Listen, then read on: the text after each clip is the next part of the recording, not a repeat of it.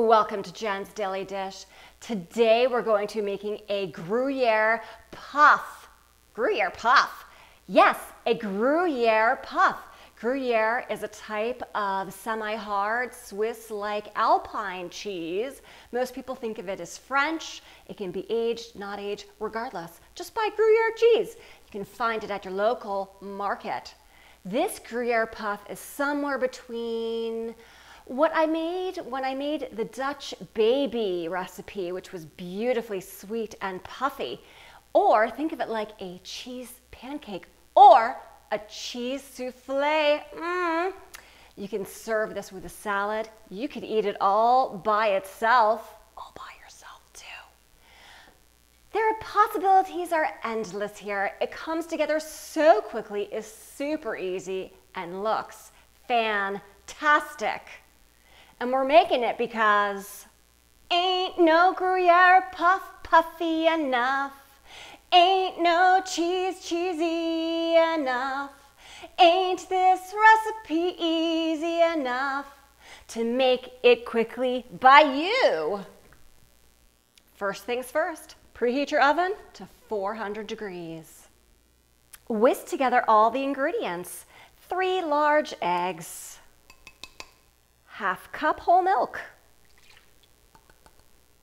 Half cup all-purpose flour. Half teaspoon salt. Add in some freshly ground pepper. Woo! 3/4 cup shredded Gruyere cheese. Yum. Whisk together.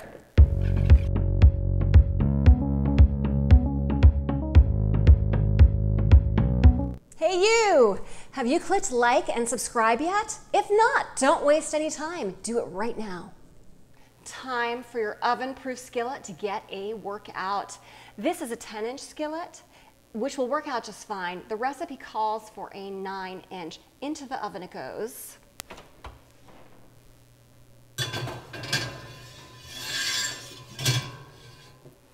Add in 3 tablespoons unsalted butter and wait for it to melt. And then you pour in all of the ingredients you just whisked. That's it. Once the butter has melted, go ahead, add your batter in. Close the door and check on it in about 25 to 30 minutes. It's done.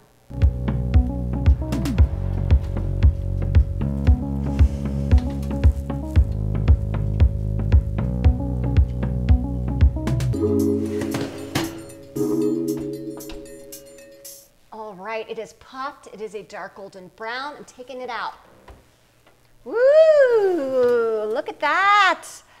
Wow. This smells like grilled cheese heaven.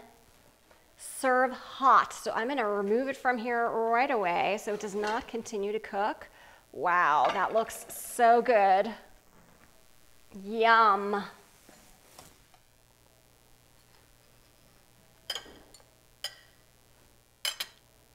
Taste time, my favorite time.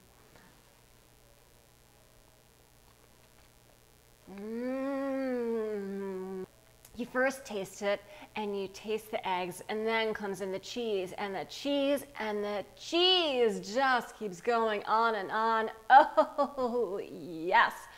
This will be gone. I may not tell anybody else in the house about this. I just might keep it to myself. More time to eat. This was a super fast, super easy, super delicious recipe. If I can do this, you can too. Don't forget to like and subscribe and check me out on Instagram at Jen's Daily Dish and more.